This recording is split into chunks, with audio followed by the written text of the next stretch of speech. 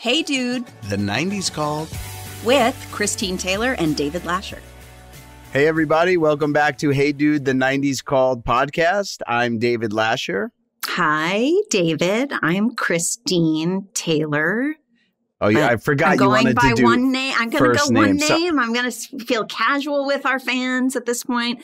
It's Christine and David. I right? forgot. I'm sorry. Yes, I'm David, and that's Christine. we're friends at this point with all our listeners. Hopefully, how great was Jason Priestley last week? Oh, I listened back to it yesterday and it was so good. You know how when it's happening in real time, it's sort of, and also we get to see him. So I'm, looking at his face and he's talking and it's just so funny. I looked so sort of gobsmacked the entire time. Were you starstruck? I'm just nodding and like wide-eyed smiles. Just, I really was laughing on our little social media clip of my face. But listening back, he's such a treat. Like, oh my gosh, what a fun dude. What a cool dude. I love his attitude. I just thought it was so awesome. When we started the interview, my one note was I needed to ask him what it was like to have acquired that sort of recognizability and fame that quickly, because you rarely see that. And I loved his answer that like he just stayed home a lot. Oh, it's so great. Right? Yeah. He just like isolated. And he talked about the work really, how he directed the show. He became a producer on the show and he was working, all day. Like he was in a bubble. Yes. And really didn't see what was going on around him. But we all saw what was going on with him and the cast. Like, do you and Ben get stopped all the time? I mean, is it a problem for you guys? No, not all the time. I mean, honestly, Ben is the more recognizable. Like, Ben is stopped all the time. I think because of the roles he's played, people come up to him and they feel like they know him, and he's sort of like the everyman, like, "Hey, buddy, yes." And so he handles it so well. I can really fly under the radar. I mean, so that's yeah, nice. But Every now and again. Whenever there's a couple that are both recognizable together, could cause a stir, Yeah, but it's not a stir. It's a mild, maybe, whisper. A mild, like, ooh. That's the perfect thing. Like you can actually, make somebody smile once in a while by taking a selfie, but you're not like bombarded, right? Exactly. And they're always such nice fans. And but we have a great guest today who I'm sure gets recognized nonstop. She's really such a beautiful person inside and out. I've known her for so many years. I know her husband for many, many years and their family. I know Elizabeth also and did an episode of Saved by the Bell back in the day. And she was and met her before the Saved by the Bell, which I want to talk about with her. But and we have a lot of Greg's artwork from over the years. No way. Yes. You collect Greg's art? We have a lot of his art because we'll talk to her about it when we talk to her about it. But yes, my oldest friend Jana was close with him, and when she knew him well, and she had all these cool pieces we've got some really cool stuff of Greg's that is still up, and I think of her all the time when I see it. Really cool stuff. He's incredibly talented. The two of them are a beautiful couple.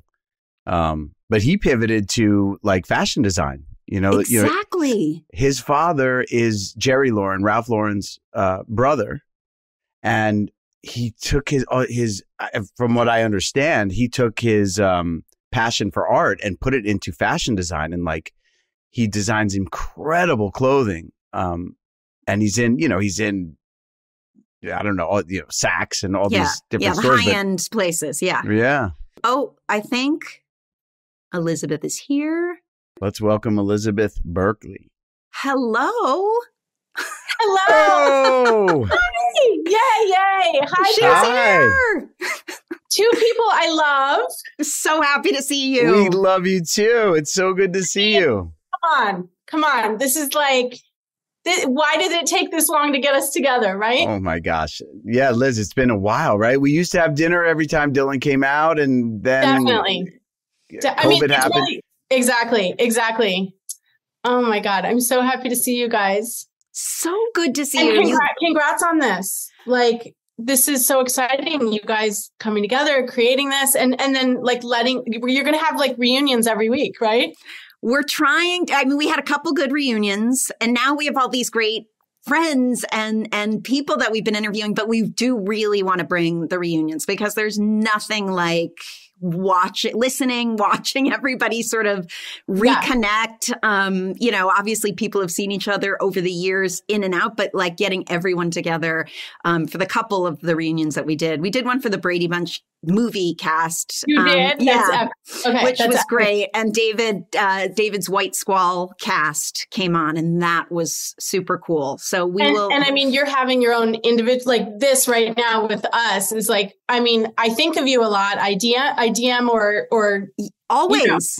And I wish you well and love from afar, but I just love, like, this is our own little mini reunion. So I love it. Oh, I'm so happy. Elizabeth, do you remember? You probably don't remember because I did Saved by the Bell, like one of my first jobs in LA, but I met you before that, like right before I was moving to LA at Kelly Martin's 16th birthday party. It was in Brentwood, and it was all of these girls from... Yes, I actually do, and I would die to see pictures from that. I've got to find them because it was at like the California Pizza Kitchen, and I had just, I think I'd been to LA once or something like that, and Kelly had invited me. David, I met Kelly at the opening of the Nickelodeon studios, and they had all of these fun people down there, and Kelly and I got really friendly during that weekend, and then she invited me to this birthday party, and I happened to be in LA, and you were so loving and gracious, and you gave me your number, and you were like, as soon as you get to LA, reach out. And I did, and ended up on the show. And you just have always been such a sweetheart, like just the warmest human being. Every time we've run into each other over the years, it's like no time has passed. No, by the way, I have no idea if we've started or not. We're just having our conversation. We're doing it. Yes, podcast. Yes, and I agree with everything Christine said. Action. Action. This is it, man. This is it. We're speaking the truth. Well, thank you. First of all, that is the sweetest, because I have felt that way about you. And specifically, you and I, there was a whole host of girls during the time where we were coming up together and David, you probably experienced this too, where there were people who grew up here and had already had their momentum, right?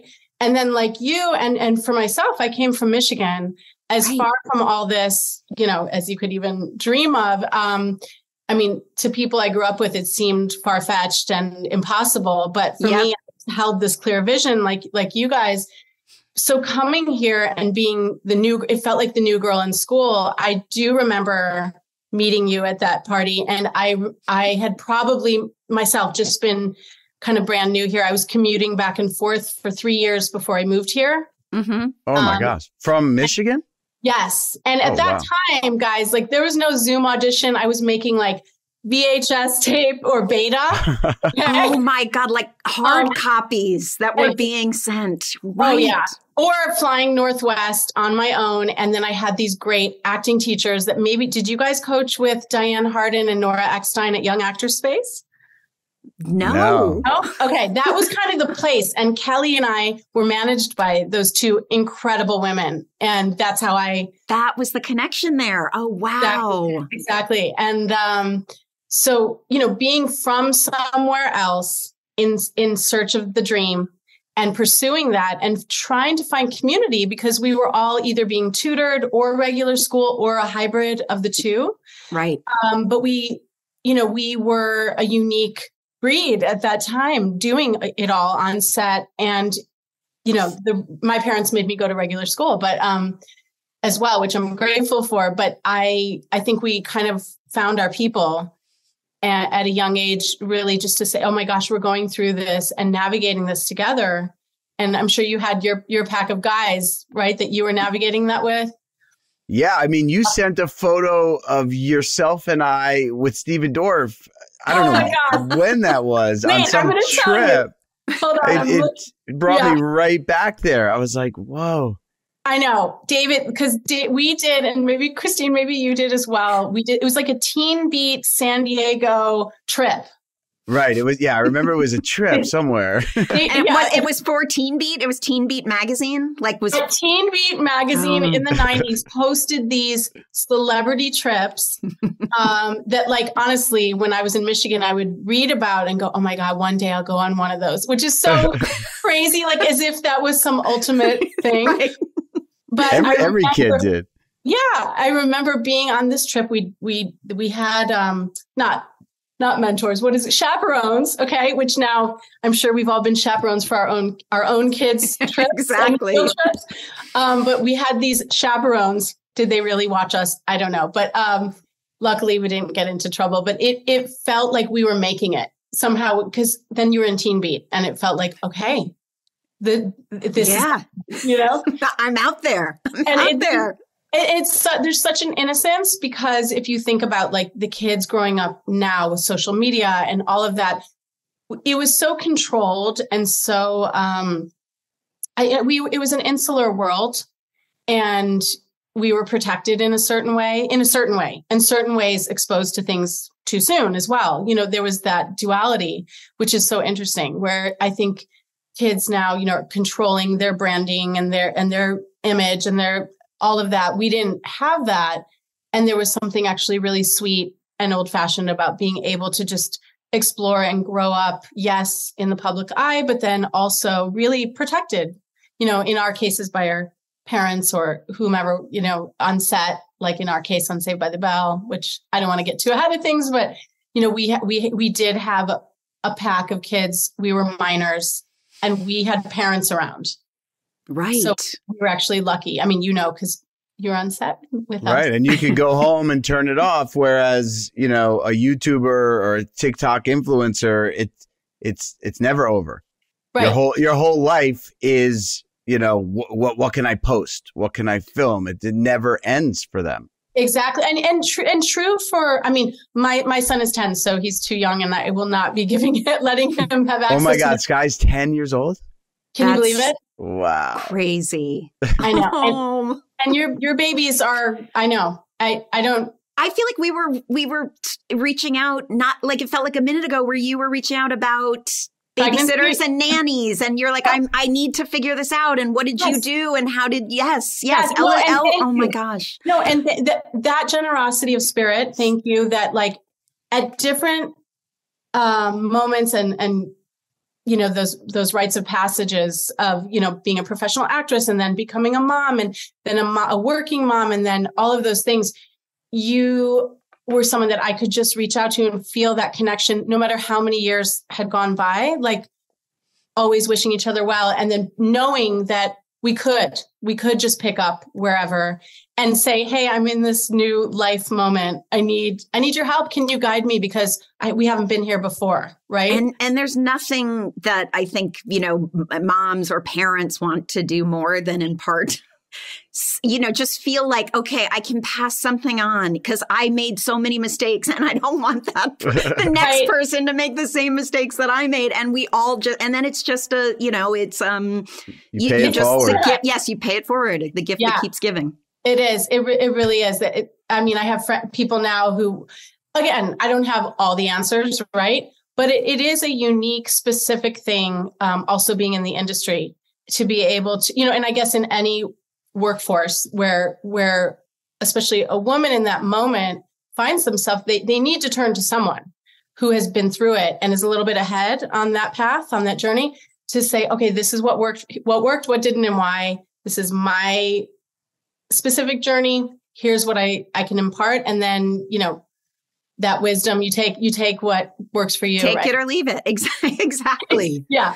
So I appreciate you because reaching out at that time, especially, it's more vulnerable, right? So much. So you are. You feel lost. I think you just start. You read everything and just. I mean, I remember reading some book after when Ella was a week old. She's going to be 21 next week. So, come on. But yes. But I remember thinking, I just was sobbing. And also I hadn't left the house. I was like, I think I might have showered twice in that first week because I didn't want to leave her. I wanted to just take pictures. But I remember sobbing, saying, I've ruined it all. I've already messed her up because she's not sleeping and she's not this. And I'm just on nursing this schedule. her. And then you find your own rhythm, right? Yes. And she's doing fine. She maybe slept in the bed with us a little too long. She maybe had a bottle for too long. Guess what? She's okay now. And I want to just say to moms and parents, you do you, right? Exactly. What works for the rhythm of your family. And each family has that. And David, I know you're a great daddy. So I know you're so present and from day one, you've just, you're so committed and devoted. And he's such a good dad. He's such a good dad. I honestly enjoy, there's nothing I'd rather do than be, at my kid's basketball game or on a beach with them, or, that's what I look forward to in life. And I stop and I take, like a mental photo in my head, like everyone's healthy, everyone's together. And I try and be present and like really take it in.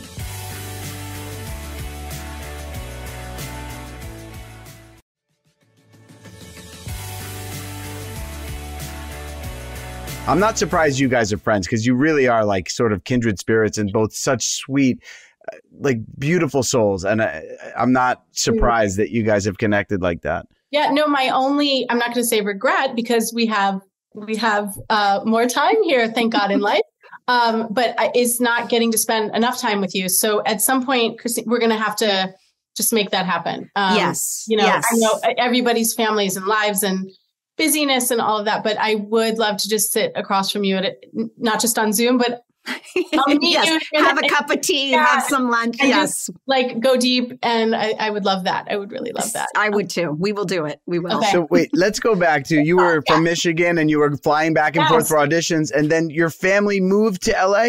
How did that happen? What happened is, so guys, when I was 9, I wrote a letter to Norman Lear, who is the legendary producer of all, probably in the 80s, right? The most, from the Jeffersons to the All in the Family. Yep. Oh my goodness. Yeah. I wrote him a letter when I was 9. Let me just back up that I always knew I wanted to do this. Okay. This was not we all know kids whose parents kind of pushed them into it or lived vicariously through their children. This was it was a calling I had. It was a passion I had. And my parents, luckily, without any showbiz connections of any kind, took it seriously. And it was really like, I started with dance class, and dance, I lived it, I breathed it. It still is one of the great loves of my life. But I was very serious about it. I did like 17 dance lessons a week growing up. And then I did theater and then commercials and modeling, and started going to work with Elite when I was about 12, but very overprotective parents. Okay. Mm-hmm. This is like, they sent me off to the models' apartments alone at 12 or Paris or something. My mom was always with me. And,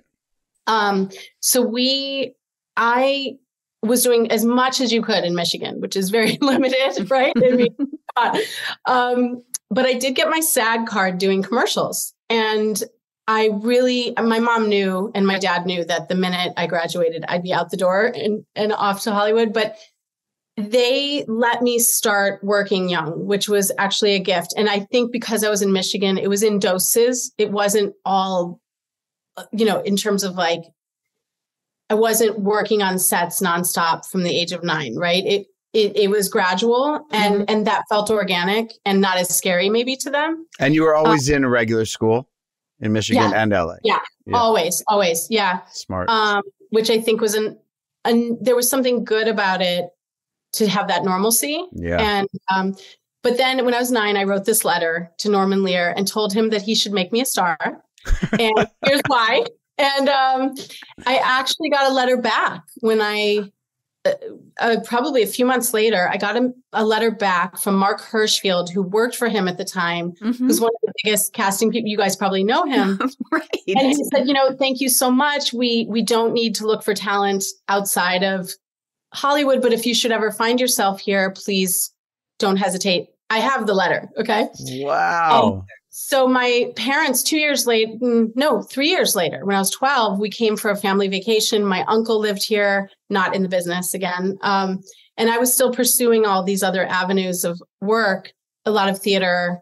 And then we called and my mom helped me, find the number, obviously, and said, we're here. I don't know if you remember this. And he actually remembered it, had me come in. I brought a boom box, guys. Okay. I mean, I don't know an old school boom box. And I pressed play and sang Somewhere Over the Rainbow for him. And he was like, okay, I'm setting up some meetings with agents. And that's when I got my agent, who I was with Judy Savage. Were you guys with Judy Savage? No, I remember her. No, but I remember, yes. Okay, because there were just a few. Iris Burton, Judy Savage, Harry. I was with Iris Burton. That was my first agent. Okay, yeah. Okay, impressive. And then Diane and Nora, who managed Kelly, they became my managers. I started training at Young Actors Space, and that really set things in motion and created this momentum of me flying back and forth for a few years, 12 to 15. I would stay with Diane or stay with Nora and stay for the summers. Did you guys ever live at Oakwood? Oh my, yeah. David Oakwood did. Apartment. Okay, Yes. I remember visiting you there, David. Yes. I lived there. You're only supposed to live there for like a few weeks. I think I lived there for a year and a half. No way. And you never put anything up on the walls. It looked the most No, sterile, depressing apartment. I didn't unpack, I don't think. He didn't. No, it was like a bag on the floor and just like a toothbrush in the bathroom. Like you never made any place feel home ever. It Even was a all hotel in Arizona. actors. Exactly. Wait, it was, first of all, it was awful then, the plaid couches. But for some reason, guys, for all your listeners, this was the place that if you did not live there yet, that you would come, and it was kind of like a hotel for actors who were in pursuit of their dreams, right? In Burbank, California, near Warner Brothers, all of the studios. Yes, and everyone's there for pilot season, and everyone's auditioning for the same stuff. It was a very unique setting. You would be at it's on Barham, right? Yeah, I remember. Barham Boulevard, yeah. And they had alternate locations, Woodland Hills. They got very fancy. They expanded, but the one on Barham was the epic classic one. I spent like 6 weeks. My brother came with a best friend. And anyway, we stayed there for 6 weeks. And that's when it started to kind of build from there. So anyway, I think now, no joke, I think they still cater to young actors, but it's like a whole business there. You can take acting there. They do your headshots there. I don't know. Oh my God. I'm not advertising. I mean, that makes sense. Like a get started in show business community, right? 100%. So then my brother was going off to college. And, I was starting to fly back and forth so much that it was inevitable. And that I was, like I said, going to be gone after graduating. And so my parents just said, maybe we should do it now. So he was going off and then I was flying back and forth. So it felt like the right time. My dad had to take the bar and start over. Wow. He was a successful lawyer in Michigan. And your dad gave up a law practice in Michigan and had to retake the bar in California to support your acting career. That's unbelievable. But they are incredible parents, like beyond belief, loving, and for both of us. My brother also he went to medical school and now he's a doctor at Cedars. Like they really supported both of our dreams. How incredible! Very beautiful. Yeah, they're incredible people. But I think they were also ready for their own adventure. Like they were born and raised in Michigan, and I think they decided also, let's do this. When else? If not now, when? Right. And both kids, then Jason was going to ultimately move here. So it was a family decision and we went for it. And then we moved to Calabasas, which is not the Calabasas we all know now. Exactly. It was like not desert the Kardashian Calabasas. Kind of not rural, but right. It was suburban, yet not slick at all. Yes. And one step outside of it all, right? Exactly. A little bit of a drive. Exactly. Yeah. Oh, my car was, you'll appreciate this, Christine. It was Fred Siegel on wheels because I had to, for your listeners, I would have to, it was like 45 minutes from anything that had anything to do with the industry. You had your Thomas guide. Oh my, right? Yep. For the newbies moving here, like we pounded the pavement. Okay, just Thomas guide alone. It was like a grid, right? It was like Studio City, Jerry's Deli in Studio City, which was like the classic deli. A4, right? And how I don't know how I did it. I don't. Right. I know. And now I can't go anywhere without my Waze. Even if I know where I'm going, I still need it. No, I have the worst sense of direction, guys. I mean, I take good direction on set, but I sense it without Waze, forget it. But do you remember there was Thomas guide? You'd have to pull over. Yes. Right. It was a map for dummies, so you just had to sort of pull over and say, which street am I going down? It made us resourceful, though. No, it did. It did. I was sweating every time I had an audition. Like I made sure I, padded the timing because I knew no matter what, I was going to get lost and have to figure it out with the Thomas guide. You just kept you kept outfit changes in your car. Because I never knew if I was going up for like the preppy, whatever, I had to have that in the car. If it was like the hooker, the young, like that was the car. If it was there were so many, I had to have everything ready and change in bathrooms of restaurants and just, it had to be ready. There was a gym that was kind of classic. Did you guys ever go to Sports Club LA in the 90s? Yep. Yes. I didn't belong, but I would go as a guest. It was expensive, right? It was expensive. David, you're I wasn't going to pay that, but no, wait. No, I belong to Equinox now, though. I will say. Okay. All right. You claimed it. I claimed it. Yeah. Well, I was a member, but I think I became a member once I got a show. Right. It wasn't until I got Saved by the Bell that I was able to be a member and getting the paycheck weekly. I felt that pride in being able to get that membership, but that became the place where I would, get ready because we would get appointments spontaneously and then you had to work on sides and get them faxed and memorize. And so Calabasas, it was kind of like, that's where I started the day and ended the day, but everything in between was either filming or driving around to different auditions all around town and being ready for anything. Right. And Sports Club LA was like like a home. You could shower. They had a restaurant in that gym. Like they had a hair salon. So Christine, you'll appreciate this. Like with curly, because you have naturally curly hair too. But I have straight hair. But she just outed you. I have naturally straight hair. I always wanted curly hair. I'm picturing you in like an orange scrunchie. Yeah, because it was so 90s and all I did was hot roller my hair because I wanted curly hair. Yes. Okay. I thought you were one of the, okay. My hair is actually still as a wannabe. Yes. 4 hours. Anyway, well, I thought, okay. Well, anyway, it was, do I go with straight hair? Do I go with curly hair was often the big question of the day. Like, just, right? Of what would be best for that particular casting. Did I jump way ahead from the movie? No, let's bring us to the Saved by the Bell audition because it's literally a cultural phenomenon. You obviously didn't know at the time, but how did that come about? Well, I had done a few guest spots on like Silver Spoons. Oh, the best. Ricky Schroeder. Oh my gosh. Guys, I had one line. Okay. It was an episode where Rick at the time. He was now Rick in the 90s. Oh, Rick Schroeder, right. Yeah, where he had a guest house and a party in the guest house. And I had one line, "Hi, Rick, nice place." And, I don't even know. The line reading, too. The line reading. Did you nail it?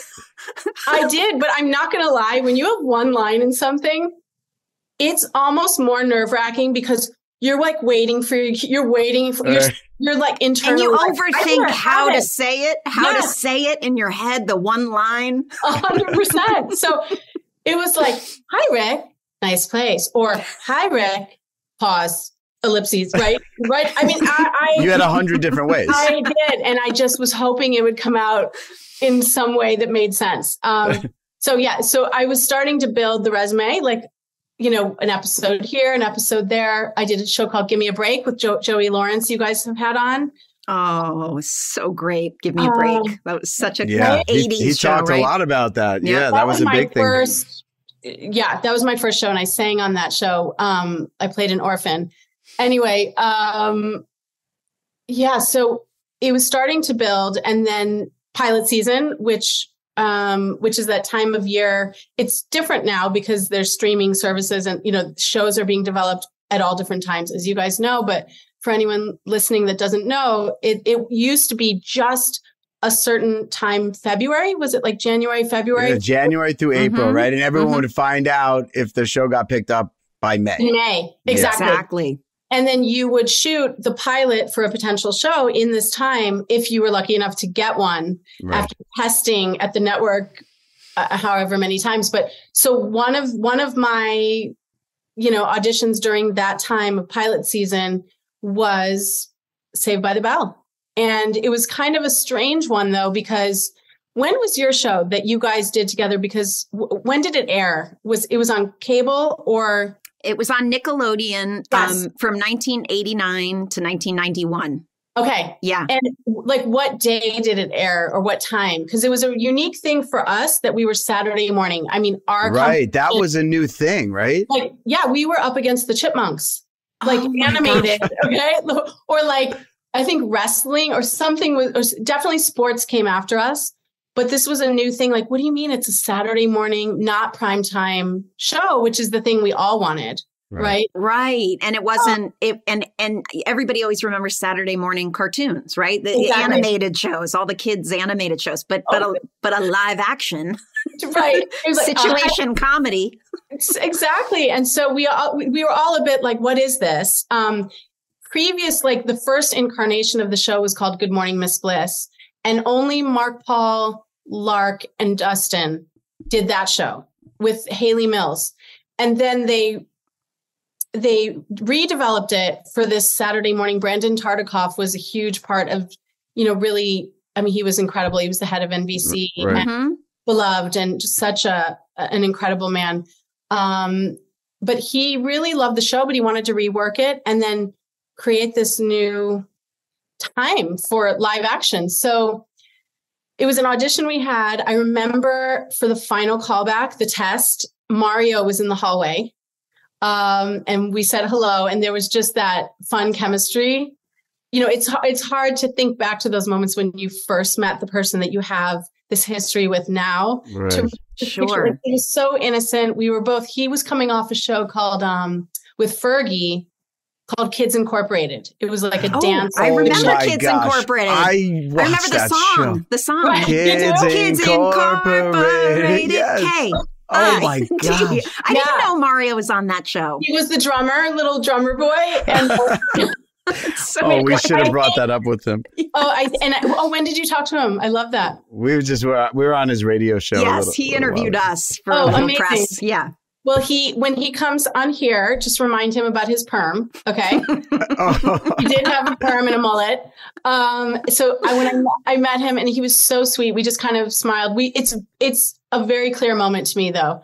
And then Tiffany and I were up for the same role. The role of Jessie wasn't in the mix. And so she and I were both vying for Kelly. And then Brandon, who I said I loved, he said, you know what? They couldn't decide between the two of us. And so then Jessie became a thing, Jessie Spano. And so they wrote a part in for you because they loved you. They did. Oh, that's incredible. Amazing compliment. They did. And and what was so crazy, you guys, is we only did 7 episodes at first. It was not like the normal pickup of a show that's like 22 or nowadays you could have 10, 13. But at that time, you either got a full season or you didn't. And so we probably had more rap parties than any show because we just never knew. I don't know what the metrics were at the time, like the Nielsen ratings or how they found out, that this was in fact a success. But so we did 7, then we did 13, and then we'd keep coming back, but there would be a break in between. And we did school on set. Did you tutor with us, Christine, in our schoolroom? No, because I had graduated. I think I'm a year older, so I had just finished and was had finished that on our set. Okay. Yes. Okay, because we had to do 3 hours a day of school. And we had a schoolroom set up with a tutor, an amazing tutor, Sydney Sharon. who actually wrote the Algebra 2 trig book that I used at Calabasas High. So I was feeling like, okay, but because our seasons weren't like a 9-month shooting schedule, there was a lot of going back and forth into regular school and then coming back to set. So it was disjointed, but it was actually a great dose of real life and that consistency, which for me, I think was a really good thing. I was grateful to have the normalcy, though I did other jobs in between as well. But we did this show. We had no idea.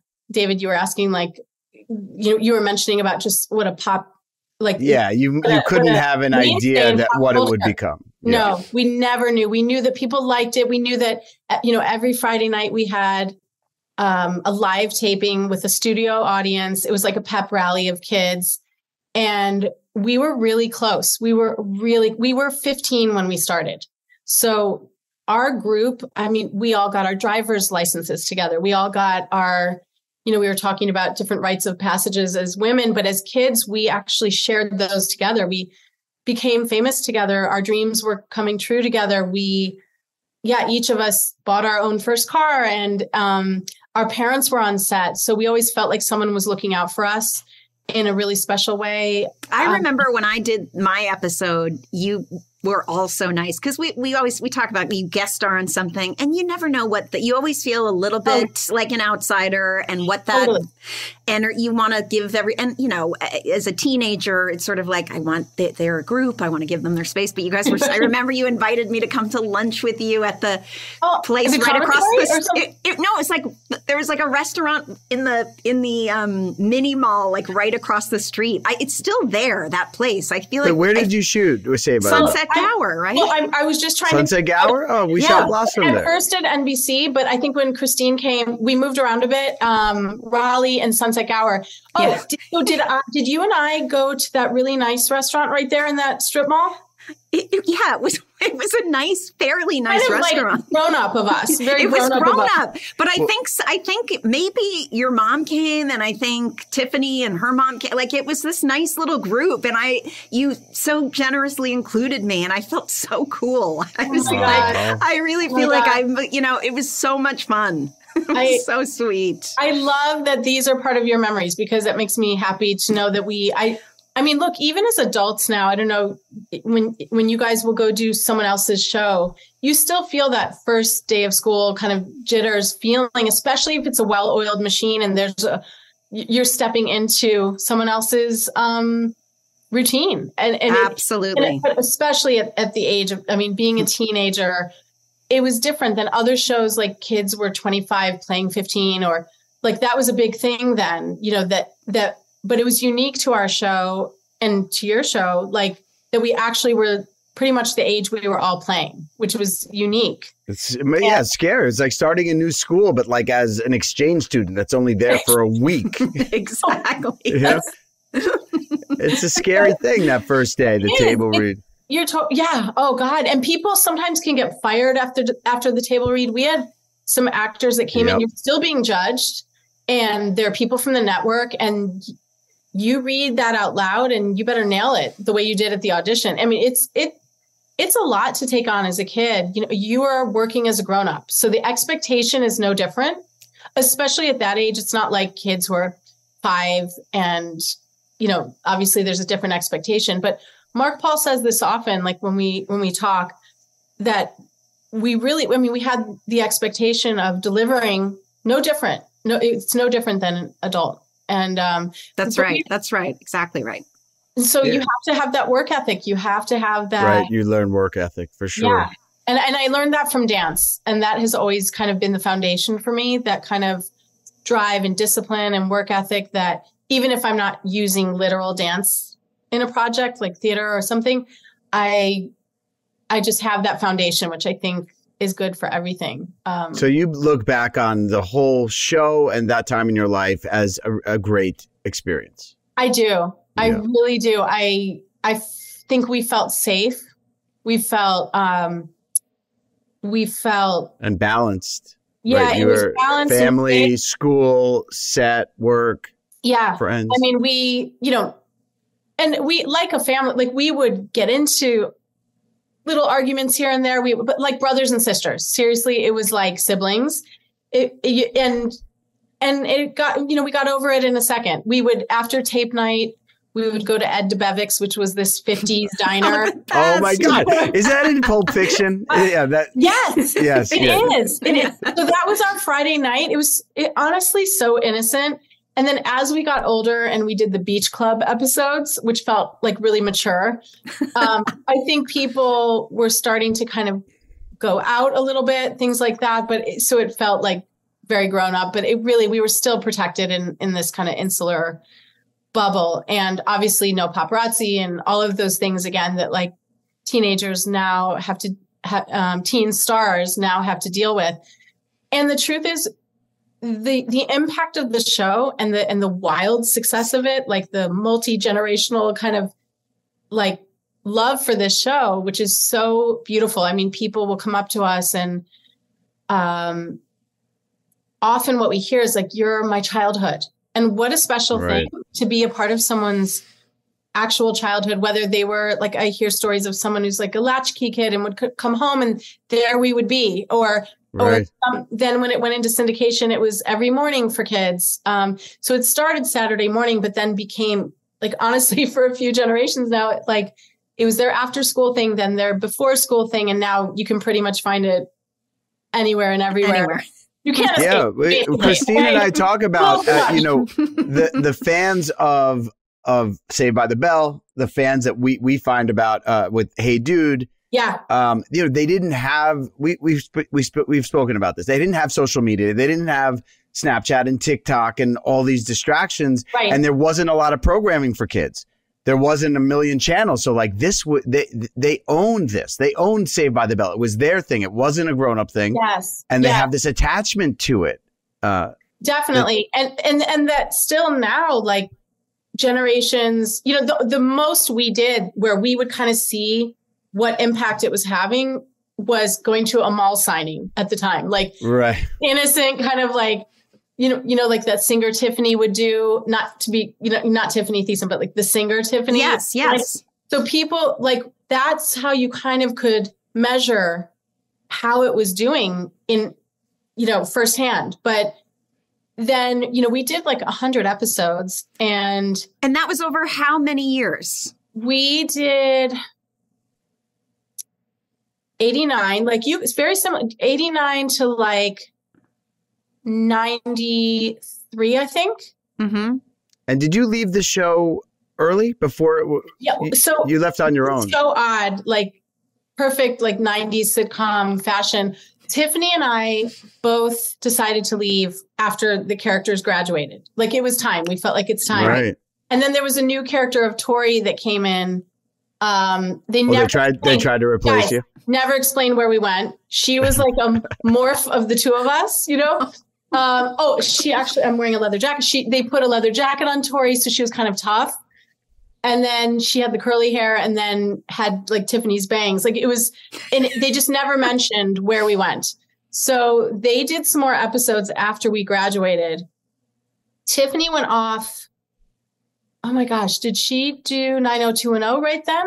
I think she joined 90210, or she took a break to try to explore other things and then did the college years and then 90210. I'm not sure her timeline of that, but I was ready for more. I wanted to do other things. And I was so grateful. Oh my God. Like, it's not like we turned our backs on the show. It wasn't like that. It was just, it was the natural time and we didn't know if it was going to get picked up. And we just said, let's go. Tiffany and I both wanted to check out other things. And then they did end up doing just a few more before. So it's so great to be able to make that decision on your own rather than, get the call. Yes. The show's being canceled. That's like, gut wrenching. But so you. And by the way, sometimes you don't even get that call. Like even now. Oh, you read I it? have friends read it in the trades. I'm like, how does that happen? Where here you just worked with people and created something that you care about. And suddenly you're like, oh, okay, I guess we're not going back based on Deadline or Variety, Right. It's all dismantled. It's all gone. Everything that was there is gone. Humanity within that. Yeah. You get thick skin after a while. But you're so right. So that's the key to not be bitter is to really, to have that strength. And then you need the duality of that and the vulnerability to be good at the work. But you've got to, it's like, then I did Showgirls after that, like 2 years later. Right. So that was like the most coveted role for a young actress, right? I mean, it was at the time. Who was the director? Was it Paul Verhoeven? Basic Instinct, right? Yeah, he had just made Sharon Stone the biggest star in the world in Basic Instinct. Yeah, right. Everybody wanted that role, and you got it. And let me just preface this by saying we've spoken to our other guests, specifically Ben Stiller, who has said that he's done a lot of his movies did not do well when they first came out, whether it's Zoolander or The Cable Guy, and somehow 10 years later, they're really? like appreciated.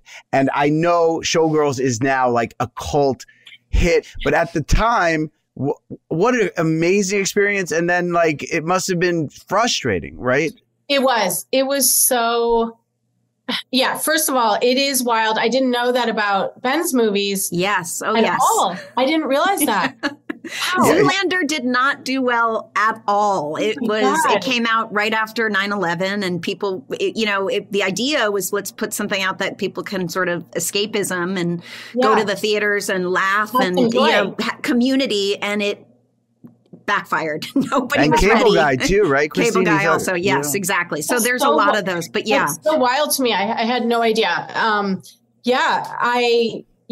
Obviously, like you said, a lot of girls and a lot of girls we know with big names at the time. And remember, it's important.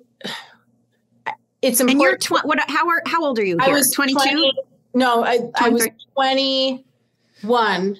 Okay. Oh my goodness. Wow. 21. And everyone and their mother wanted it, unless there was an aspect to it that they weren't comfortable with, which is possible. Like, it was on the page, what was expected in this role. And so maybe some people were not comfortable with it, and I get that. But there were a lot of very well-known people at the time. And even though, like we've been talking about, Saved by the Bell is this kind of mainstay in pop culture, at that time, it was still kind of like not really fully on the radar where I wasn't like known. And especially at that time, you stayed in your lane. You're either a TV person, film person, or right. Oh, but what a pivot from a Saturday morning kids show to Showgirls. Listen, David, I don't like to do things in a low-key way. I love it. I love the risk. But I need to tell you though, like it was not like my plan. Like there wasn't some grand plan of like, let me show them another side. Right. There wasn't that mission I was on. It was just looking for great work and working with great filmmakers. And my vision, though, that was clear to me is I really wanted to do films.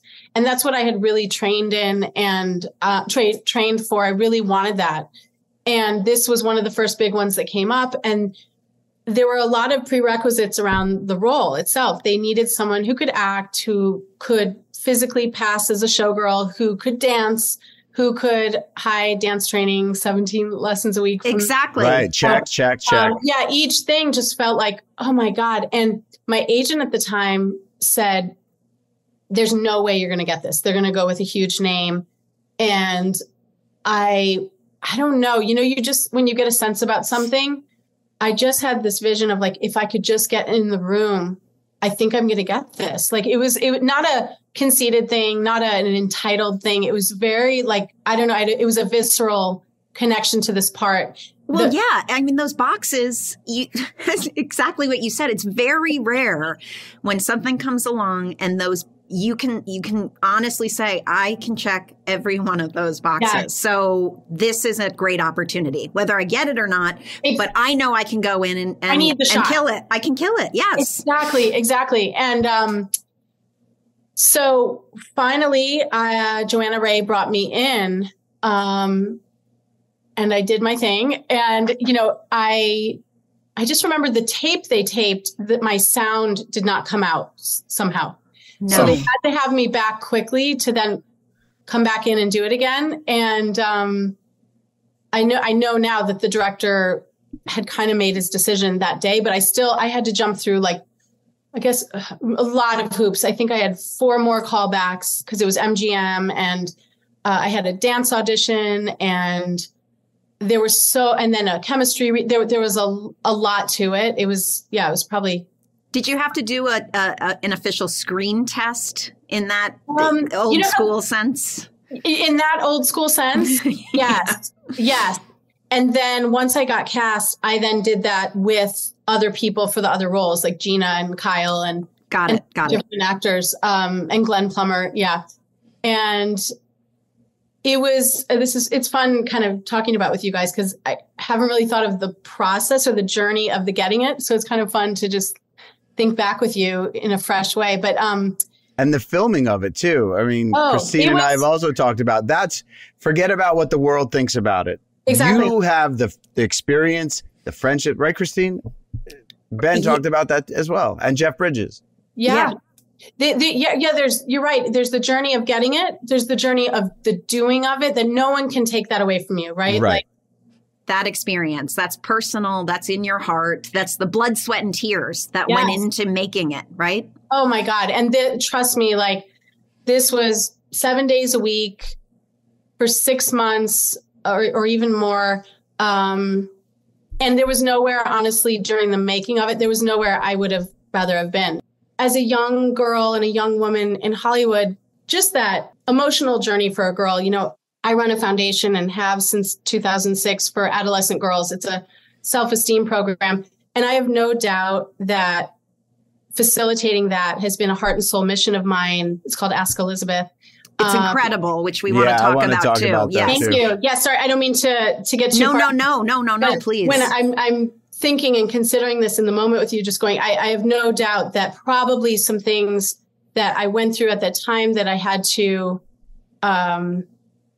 fight for or stand in, no doubt my mission later, when I would create it in 2006, was something that was so important to me, because a lot of my learning was hard earned. Ultimately, the creative, and that's what I take away from the thing of what we did, the creative, I just was in heaven, especially the dance. The dancing was something that, for me was like a dream. Well, you're dancing in that film. It is off the charts. And not knowing you were a dancer and that you had had training, but not ever having seen anything, what you did in that film. I mean, first of all, like how you could physically even right. Not many actresses could have even done that, right? I don't know how I have a lot of dancer friends that I trained with at professional studios here that were also cast in the movie, like in the chorus, and were such an integral part to those numbers.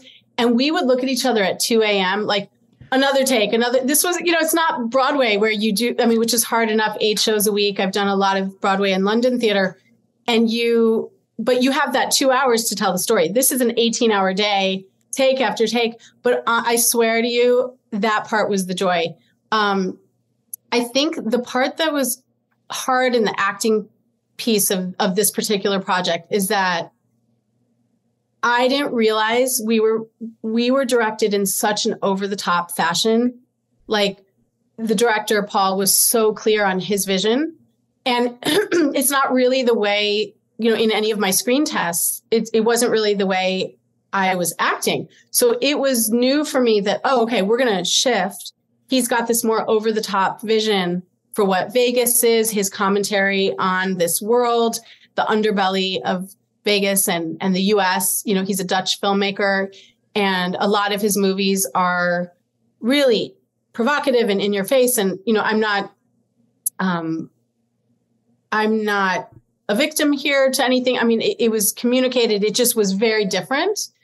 And it's also ironically part of, I think, why it has reached this cult status, because everything is that kind of fun, heightened, from the aesthetic to the makeup to that world is over the top. So it's so over the top. Right? It felt very deliberate. It felt very, and it was from him, but then how they promoted it was not. So there was this weird disconnect. They promoted it more like Basic Instinct, when in fact they should have just at the time promoted it for what it is. And right. Yeah. So and it got that rating, right? Which it did. It hurt the whole thing. They could have they could have cut some stuff out and made it a rated R. Exactly. But he was clear. Like that was he was clear. When the movie came out and it was highly criticized, and there were very, very personal attacks, from whether it be Time Magazine, New York Times, you name it. It was a very strange time because when you're working and you're so close with the people you're making the thing with, that you're collaborating with. When it came out, those people were gone. And I was left to defend myself when I didn't make this movie on my own. And so it was very strange and unfortunate because I didn't have the history of multiple movies to back me up. I just had the kids show. There was no muscle memory of having even been through this before. So to reconcile what we did and now why am I defending what we did? And we said, that must have been hard. And not just the muscle memory, but I hadn't really seen that happen to another young actor ever. Like I really hadn't. And again, I am not some victim or, I am an empowered human, but I've never seen someone to even go, oh, could I reach out to so-and-so? Like the filmmakers themselves were nowhere. And so to even defend it. So I went around the world with the film because I didn't bail on the world tour. Other people did. And I went myself to every major territory and promoted it because I thought, well, at least they'll meet me. And, Christine, at that point, you had known me a few years. I wasn't the character I played. I was very different. I'm an actress. And so I thought, well, maybe if they could meet me in person, also if I deliver to these financiers and anyway, so I went all over the world with it. And yeah, there was a lot of fallout. There was, I got dropped by agency and manager and I just honestly, I was what? Are you serious? Oh yeah. They wouldn't. No, I couldn't even audition for anything. No one would see me. And I had no idea. That's ridiculous to blame the actress for. Oh my gosh! Exactly. And so that's where I was like, okay, what do I do? Because I've worked my whole life for this, and in one fell swoop, like it's just being pulled away. It was devastating. But at the same time, I was like, I just need to do my work for people. How do I do this? Sherry Lansing was a mentor of sorts. And I reached out to her and I just sat with her. I remember saying, can I just come talk with you? And my next role, but it took a few years to even land something again.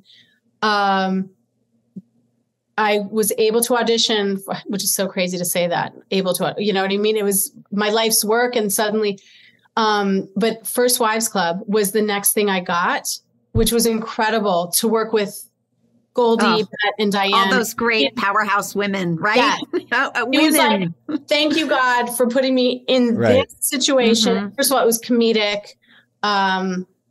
Christine, I know you're a phenomenal comedic actress. So you know that like the freedom of doing comedy with other women is it's such a gift. There's nothing better. Yes, nothing better. And to really laugh and with these women that I'm sure you had admired and grew up watching. And it's such a good movie. And God knows they had been through every high and low of the industry by that point of their lives. So it was right where I needed to be. It was the perfect next step. Right. What a great way to say I'm still here and I'm with Goldie and Diane Keaton and everybody go yourself.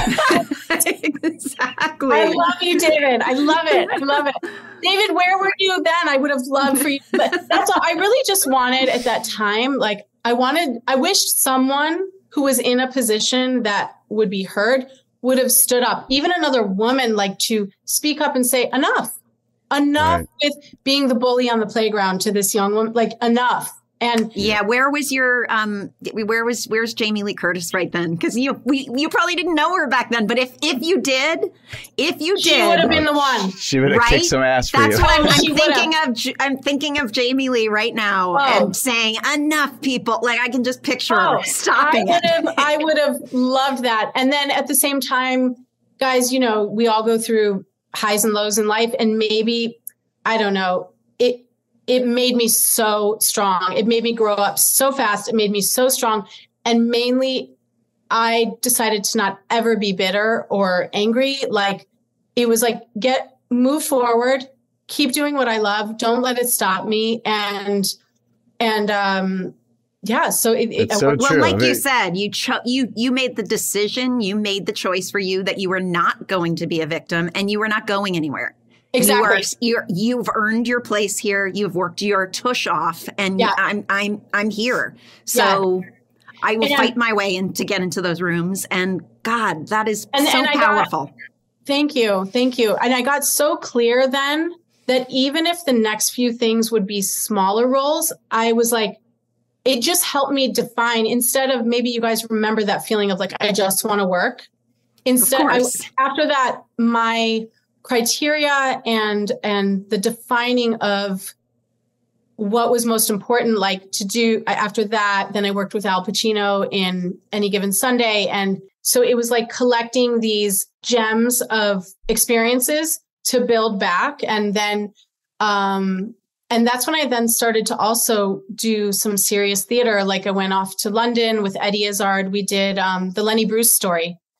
And I remember that. Oh, I never got to see it, but I remember when you were, I remember the press about it. I was so excited for you that you were taking a completely different path and exploring something totally new, which I mean, I remember the press for that. That sounded terrific. And Hurly Burly. I remember when you did that. That was with Ethan Hawke. And then now we're going into the 2000. Are we allowed to talk about anything? Yeah, we can bleed into, because we want to talk about the charity as well. Yes, exactly. I want to talk about Ask Elizabeth and the book. Yes, New York Times best-selling author.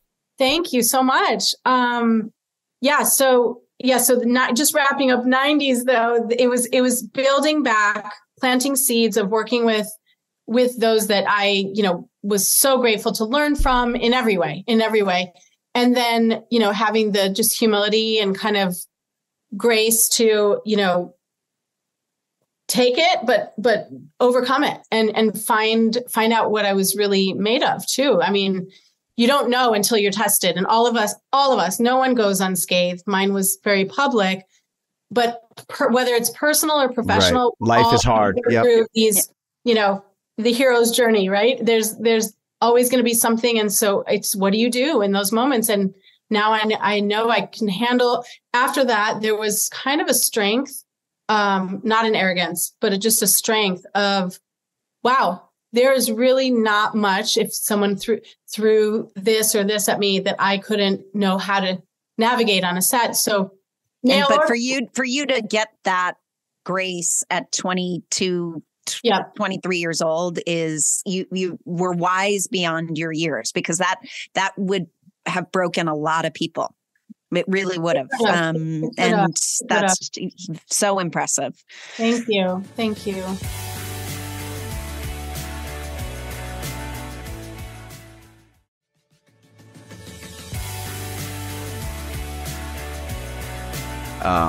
Ask Elizabeth. You tell us about your work with teenage girls. So in 2006, I was actually doing a play in New York. I was living in New York. If you were there, Christine, we should have gone for coffee. But we weren't there yet. It was 2010. So I wasn't. Okay. We've always been missing each other. Okay. Yeah. But we could play sisters in something. So let's talk. Let's talk. You guys really could. I'm looking at her. I don't know. There's something we could play sisters for sure. I hope you take that as a compliment. I take it as such a compliment. For both of you. No, what if she's going there going, no, not really, Elizabeth. No, I'm looking and saying, I just need the dewy skin magic trick that you have going on, and then we can do it. Yes. Oh my God, please, look at you. Thank you. Yeah. So I was doing a lot of different kind of charitable things, just because I love to be of service in different ways for really well-intentioned organizations. Like Girl Scouts of the United States or Step Up Women's Network. There were a lot of great female-driven, and Girls Inc. There were a lot of organizations where there were great kind of opportunities to do red carpet kind of support for organizations, but nothing really like on the ground with the girls. And I found myself really fulfilled by the idea of being of service in a deeper way for girls and beyond raising awareness for a charity that was already, off and running. And so I had done a movie with Jesse Eisenberg in New York called Roger Dodger that had won Tribeca.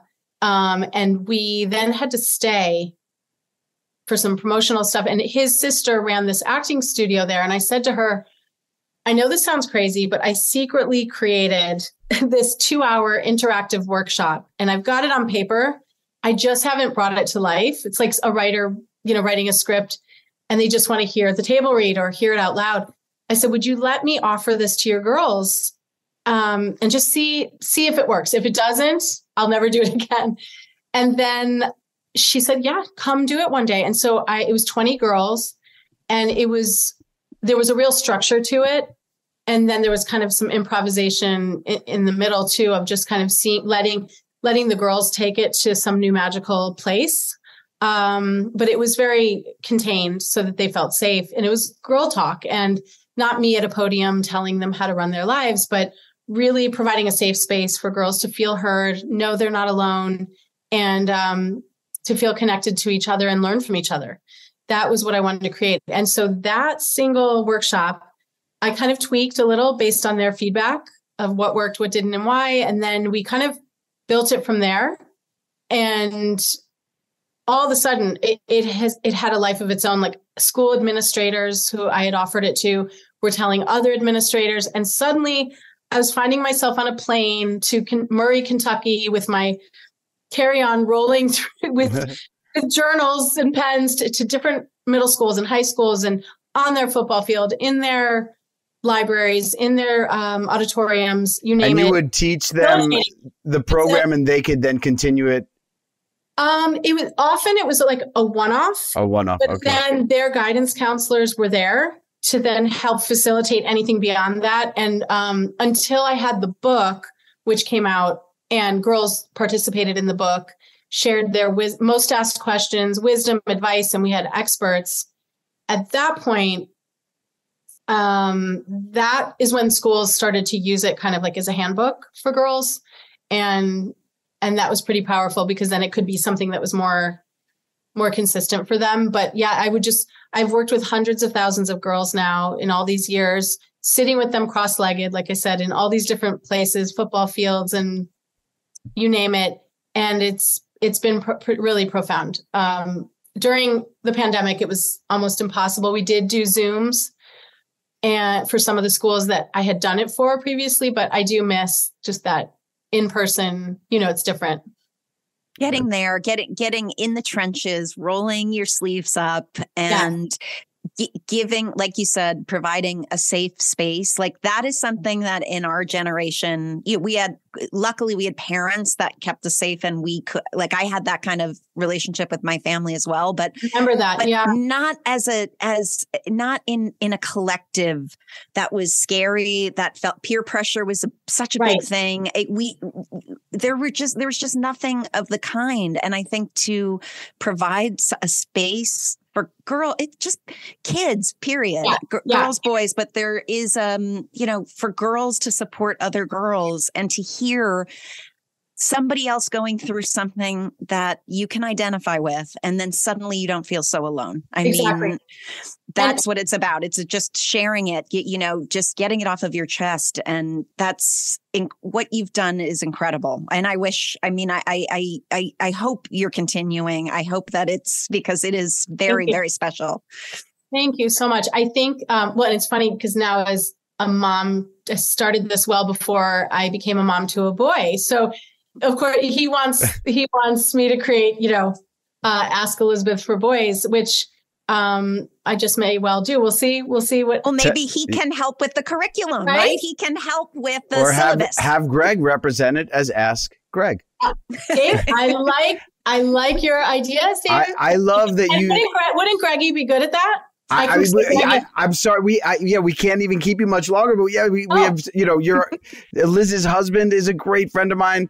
Your husband's cousin is one of my best friends, Dylan. Oh my God. Elizabeth, we have Greg's artwork all over. Yes, I have a lot of Greg's artwork do you remember Jana, my old roommate, my best friend? Yes. Jana and Greg collaborated when Jana was designing, and she would use some of his artwork to show houses. And I remember I would come look at these houses she was designing, and I was like, I love that. She's like, it's Greg's. He's honestly brilliant a lot artist. Of Greg's art still from the late incredible. 90s. Yeah, no, that's incredible. Now you guys have to wear GL. Yeah, he's a clothing designer, like a huge, very incredible high-end clothing designer. Well, send him my regards because I honestly love him. I will. And David, I love that you're calling me Liz because no one really calls me Liz except for you, my brother. No, I love it. You always have, and I don't want you to change it. Okay. It's so cute. I've always called you Liz. It's so sweet. And I don't ever change it. Okay. Because it would be weird if you suddenly were like, Elizabeth. Right. Right. Ask Liz is not as serious as Ask Elizabeth.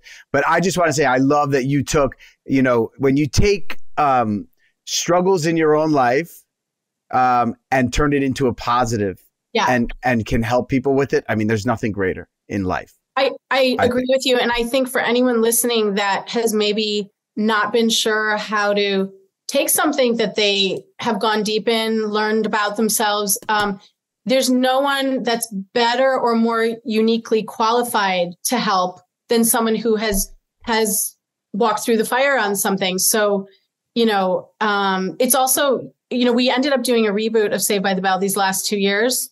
Mm-hmm. And in producing it and casting new kids, for me in that role as a producer, I wanted to respect that these kids were going to have their own journey. But I also was fiercely protective of creating a set that allowed them, obviously it's a comedy and a sweet show and all of that.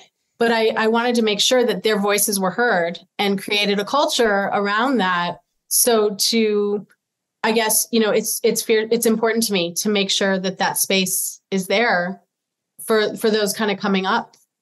Yeah. You've been able to pay it forward in that way. And that's just so beautiful. You have such an incredible soul and you are just a light. You really are. This has been, the time has flown by and we could talk to you. I know. You guys, I feel seriously like we just love you. Started. Sorry. No, we could talk. Seriously, we could talk for hours. We love you and your love you guys so much. Your work and your longevity and your family and everything that you have in your life. Such blessings, and we're just so happy for you. Thank you. Deserve it all. Right back at both of you. Yes. I've loved and known you guys a long time and have nothing but respect for your own journeys. And it's so much fun to get to do this. So if you ever want a part 2, I'm in. Yes, definitely. Or when Christine's out, let's do like a in-person. Absolutely. Yes. Let's all sit down and I would love it. I would love see each other and give each other a squeeze in person. Thank you for joining us. You're love the you best. Guys. Congrats Thank you on so much, Liz. I'm loving this. Bye. Bye. Thank you. Amazing. Wow. We really are. She has so much depth.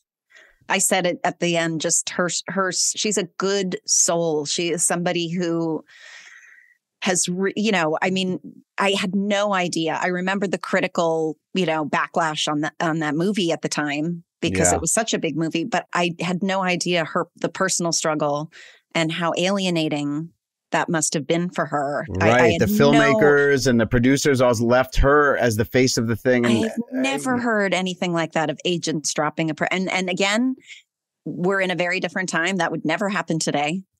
This was way before Me Too and yes, the whole all movement. But like you said, how kind she was to you on the set, and that's I've always known her as like the sweetest, kindest soul. So for the industry, and entertainment business is rough.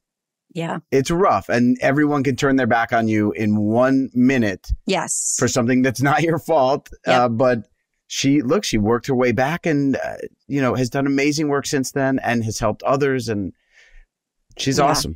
Really, really great interview. And we will have to do a part 2 or a Saved by the Bell reunion or something, but we have to get her back because she was delightful.